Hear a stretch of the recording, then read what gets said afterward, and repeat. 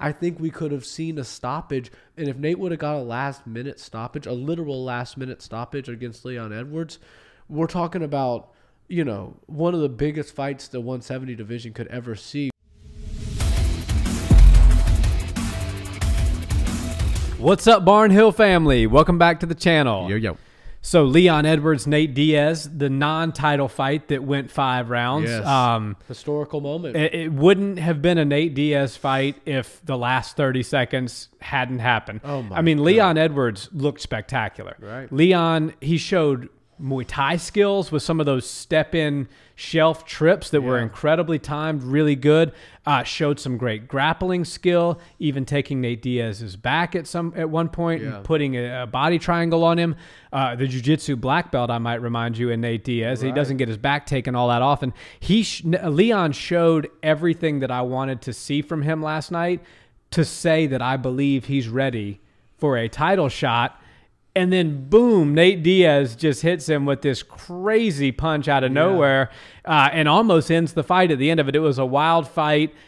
Congratulations to Leon. He looked spectacular except for that last 30 seconds. And Nate Diaz is just Nate Diaz. He's going to be Nate Diaz. He's going to do the things he does. Him and his brother, it reminded me almost of when Nick fought Anderson Silva and he laid down on his back and, you know, put his back up against the cage. That's just kind of what those guys do. But Leon rather, didn't get caught up in the moment. He didn't allow himself to get roped and allured into what Nate Diaz wanted to get him into. Right. And I thought Leon looked spectacular. He did. He looked really good, stayed composed. You know, when somebody's playing those types of games with you in a fight and these antics and these, you know, it's almost like he's trolling in a way. You can either take the bait or you can stay calm, stay composed. And Leon decided to stay calm and stay composed rather than give the fans exactly what they want, which is to run into Nate Diaz when he's turned his back towards you or, you know, starts just charging you with crazy shots and stuff. So Leon, you know, you have to give him credit. This was the biggest stage, biggest fight of his life, and it really did matter for him to win. If he didn't win this, he'll never get a UFC title. You know, he's just one of those guys that's so unlucky. Even after 8 wins, if you lose to Nate Diaz, it's right back to the back to the line for him. Of 170, which is just a crazy division to try to work your way to the top of. Yeah, and Nate Diaz, on the other hand, was you know, essentially one fight away, and he's not, you know, had the prettiest record as of late, but he was one win away from probably being the winner of Colby versus Kamaru's next matchup. So I really loved the fight. I thought that Leon did what he had to do to win, and Nate Diaz's stock just rose even higher. Like, we knew he was an entertainer. We knew he was a star going into this, but it takes... Sometimes we have to get reminded just how special an athlete is, and especially like somebody like Nate Diaz, who doesn't compete all that often, but when he does, it's just special. And I was really happy last night because he delivered in typical Nate Diaz fashion. The last minute of that fight literally had everybody in this house screaming, going insane, and I feel like the entire city of Stockton, city of Stockton, the entire state of Arizona was shaking during that last minute of that 25 minutes. They thought it was a mild earthquake or something. Right? I mean, that was wild. Yeah. But Leon was clearly the better fighter last night. And Leon showed tremendous skill. Like I said, he showed some really nice Muay Thai sweeps, which you don't see very often in MMA. That's much more common in the Muay Thai circuits, but they were beautiful nonetheless. I was most impressed by the fact that he was able to win some of the grappling exchanges. I thought even from the bottom that Nate would have an advantage in the grappling if it got to the ground, but I was wrong in a lot of those instances. Leon kind of was able to be the one who was leading the dance and controlling from a top pressure perspective and hitting some ground and pound, even slicing the side of Nate's head open. Nate Diaz is one of those guys that, like, win or lose, he's getting a big fight. It's just weird. He's just one of those people. Like, win, you probably fight in the winner of Colby versus Kamaru. Lose, you're looking at a rematch with Jorge Masvidal, most likely, who just lost to Kamaru, and maybe the BMF titles on the line. So he's in one of those positions where it's like, win or lose, you're getting a title shot. Yeah. Or Conor McGregor, the biggest fight you can possibly get. Or the red panty night. Yeah, so it's weird. Nate's just one of those guys. He's an enigma.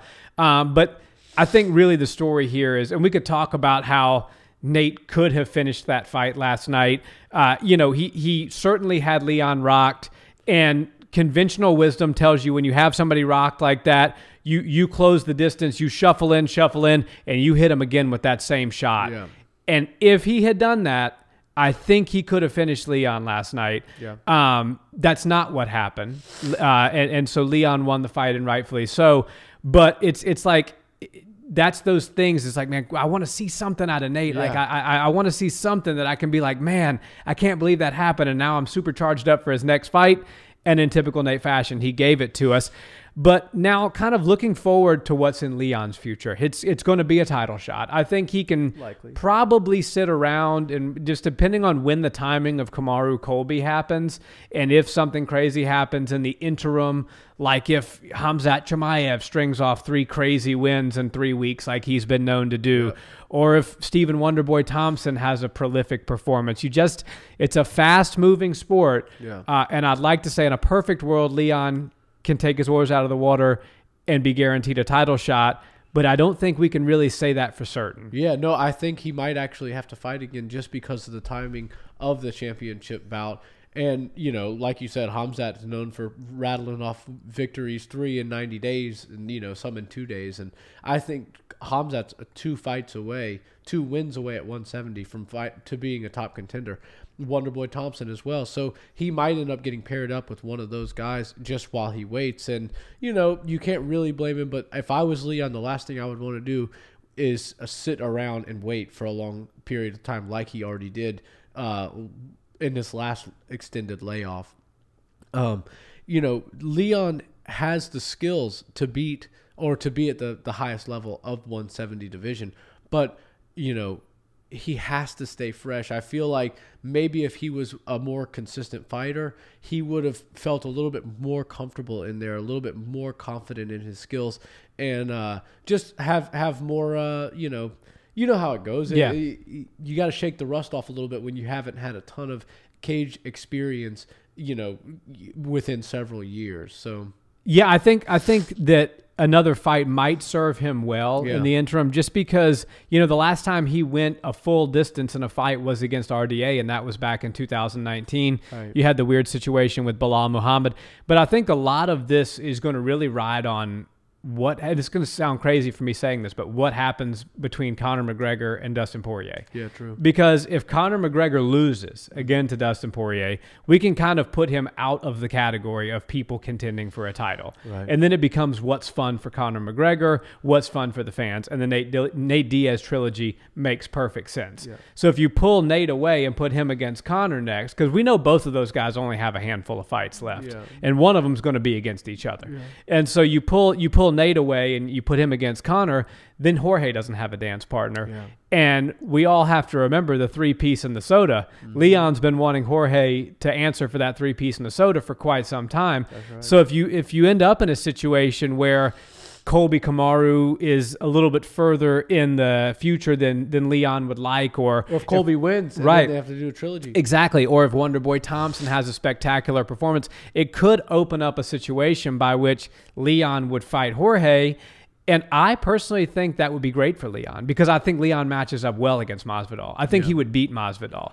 And I also think that, I know that Masvidal is one of the biggest stars in the sport. So a win over Nate Diaz and then a win over Masvidal, Leon Edwards has now solved his problem of not being a household name. Yeah. And then he can make a boatload of money and then fight for the title. So it's really going to be interesting how it shakes out. But all in all, I think that Leon has showed us that with his skill set last night, he's top caliber. Now, is it enough to beat Colby and Kamaru? I'm not ready to say that yet. No. I didn't see enough to say that I think he would beat one of those two guys, because I think those guys are literally like 1A and 1B, and then there is a decent separation between the rest at 170. Yeah. But I certainly think Leon showed enough last night to say that his name should absolutely be considered for contention. Yeah, and when you look at MMA, you can't really do MMA math, but I try to picture the top two guys in there with Nate Diaz behind Leon Edwards. So Colby Covington and Kamaru Usman, in my opinion, if they got in there with Nate Diaz, it would look a little bit worse for Nate Diaz. They would have ragdolled him. It would have looked really bad. And that's no slight on Nate. He's a 155er that moves back and forth, and he's just a big name, and he's a really great fighter. But those two guys are just absolute hammers, literally the two best guys in the world, and they're very competitive when they fight. So they're just high level. And Leon, he did the right thing when he got rocked, but he looked really good until that last moment. But when Nate Diaz rocked him, what he should have done is what we say all the time is, the crowd goes wild for somebody like Nate Diaz. So when the ref is reffing a fight, and his number one job is to keep the fighter safe when he feels like they can't protect themselves, right? When the crowd went insane, Nate should have put his foot on the gas and started throwing things, even if they weren't landing 100%, if they were kind of getting blocked while Leon was rocked. Because when the crowd's going crazy and you start going crazy as well on your opponent, the ref sees that and feels the energy, and there's this sense of urgency. We always refer to Terrence Crawford being really good at that. Best finisher in the game. Yeah, he goes insane, and some of it's theatrics, but it's important for him to do, and the ref sees it, and he'll shove people into the ropes and start bashing up. If Nate would have hit him a couple of times and thrown him into the wall and kept going, I think we could have seen a stoppage. And if Nate would have got a last-minute stoppage, a literal last-minute stoppage against Leon Edwards, we're talking about, one of the biggest fights the 170 division could ever see, when you have Nate Diaz versus Kamaru Usman, who is also an emerging star. Yeah, and even though I don't think that fight would be competitive, it would just pull crazy pay-per-view it would be huge numbers. But, and if you really do want to see what we're talking about, guys, go check out Terrence Crawford's finishes. I mean, as soon as he has an opponent hurt, he just jumps on them like a wild animal. And he's technical, but he's wild at the same time. It's almost like a controlled chaos. He's throwing heavy punches. He's making it look theatrical. He's making it look dramatic, but he is landing them. Yeah. And I think Nate did let his foot off the gas just a little bit when he had Leon hurt. Now, I can't say because it didn't happen. Maybe Leon would have done an amazing job of covering up and hugging and being able to just work a clinch and be the bigger, stronger guy. I'm not saying that Leon couldn't have survived that. He certainly could have. But Nate Diaz also could have pressured a little bit better at the end there, and we might have seen something crazy happen. Yeah, but win, lose, or draw, his stock continues to rise. I had the biggest cheers in the entire arena last night. He left and went through a major house party. We were wondering why he wasn't staying at the Athlete Hotel. He had a big party. There's always a rhyme and a reason to everything that somebody like Nate Diaz does.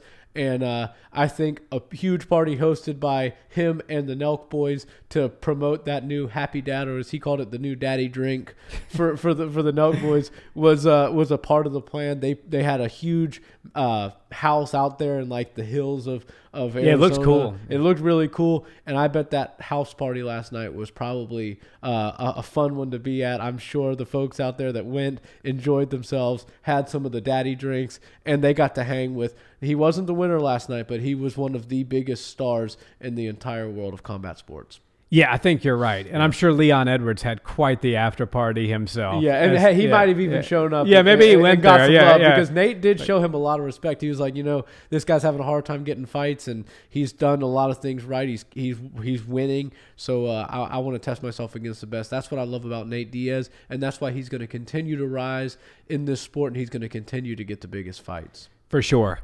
Well, guys, Nate Diaz may have earned some new fans last night and certainly reinvigorated his diehard fans, but it was ultimately Leon Edwards' night last night. He looked phenomenal, and let us know in the comments, do you think he's ready for a title shot, and can he beat the winner of Colby and Kamaru? We'd love to have a discussion with you guys there. We love chatting with you guys in the comments. So please like, comment, and subscribe if you've liked this video, and we will see you in the next one. Peace.